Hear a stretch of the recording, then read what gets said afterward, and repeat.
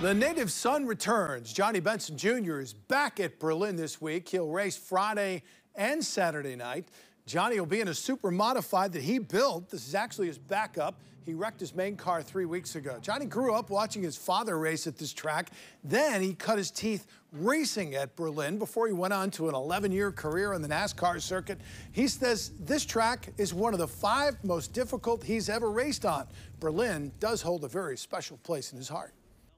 I mean, it's really the competition and the fans, you know, and in Berlin, what Jeff Striegel and everybody's done with this racetrack, down to it and all that has just been amazing.